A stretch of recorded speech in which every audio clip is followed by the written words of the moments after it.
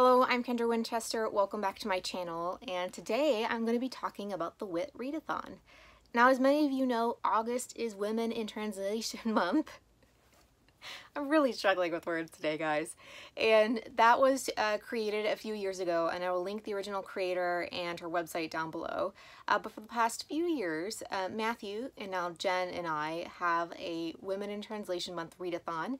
This year it's at the end of August, August 24th through the 31st, and it's just encouraging people to read more books by women in translation. Books in translation are some of the most difficult to make it here to the United States. The publication percentage numbers are abysmal, and oftentimes it's even more difficult for women in particular to be translated into English and to make it here into the American book market. And so that's why we have this month, that's why we have this readathon, to try to encourage people to read women in translation. So I love gamification, so for fun we of course have a few prompts. So we have 3 prompts and then 3 bonus prompts, which are books that we each selected, and each one of those bonus prompts actually already fills one of the first 3 prompts, so you know, we're here to help you out a bit. Alright, so what are the 3 prompts? So the first one is to read a book by an indie press. A lot of the grunt work about bringing women in translation to the United States is done by indie presses. You think about Europa, which has published Elena Ferrante. They're doing great work bringing these titles here to the United States. And you think Tilted Axis Press, which was started by Deborah Smith, and she particularly focuses on titles over in Asia, but it has now expanded from that, and they're doing a great job as well. So that's the first prompt. The second prompt is to read a genre title, but the whole idea is to read a book that is a romance title, a thriller, a mystery, science fiction, fantasy. There are so many great writers out there. I mean, just a few years ago, I read my first Japanese thriller and it was amazing. So definitely go check that out. And there are so many great books. Unfortunately, I feel like often priority is given to books in translation that are literary fiction and more serious. But these titles are equally as awesome, and you should definitely go check them out. So the third prompt is to read a book that was originally written in its original language pre-2000.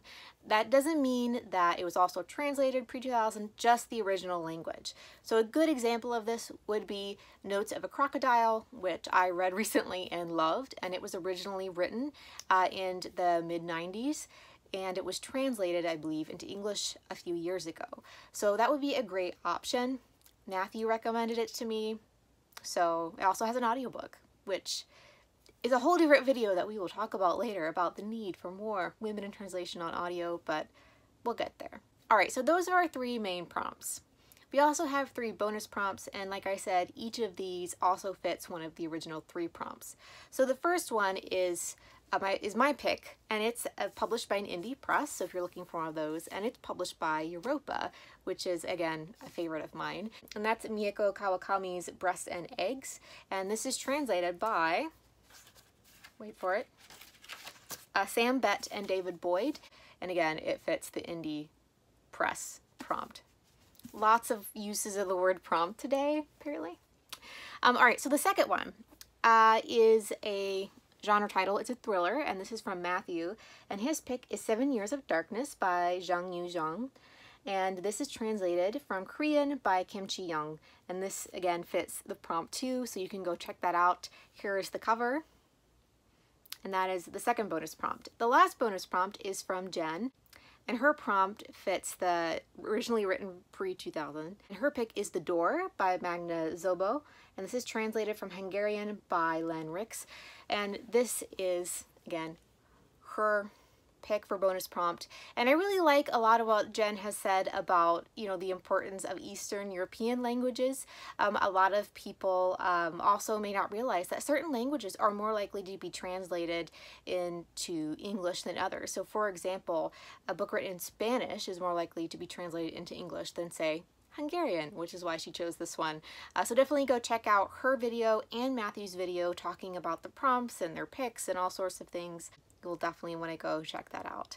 So there will be more content over the course of Women in Translation Month, and then we will end with like a lovely celebration of the Women in Translation Month readathon. You'll want to use this hashtag, and of course all the details, again, check out the description box, follow the links, enjoy yourself. I'm going to have a TBR and then also a recommendation of books in translation that also have audiobooks, because that is really hard to find, because we're going to talk about accessibility and how it's a problem. So anyway, thanks so much. That's it for now, and I'll see you in the next one. Bye, guys.